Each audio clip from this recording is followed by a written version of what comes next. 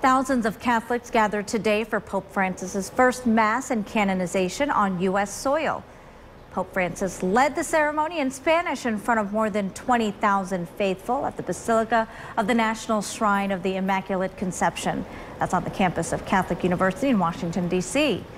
During the Mass, the Pope declared controversial 18th-century Spanish missionary Junipero Serra to be enrolled among the saints.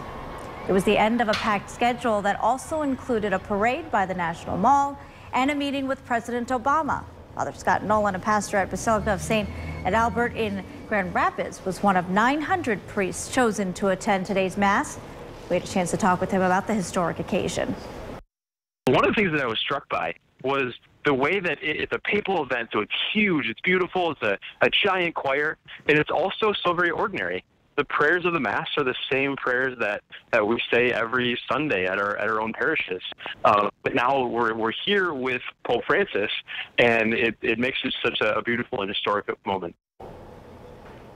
Here's a look at the rest of the Pope's schedule. Tomorrow morning, he'll address Congress in Washington.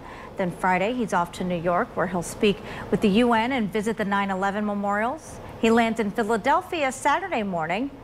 And our own Brian Sterling heads to Philly in the morning to cover the Pope's visit. Watch for his live report starting tomorrow at 5 o'clock.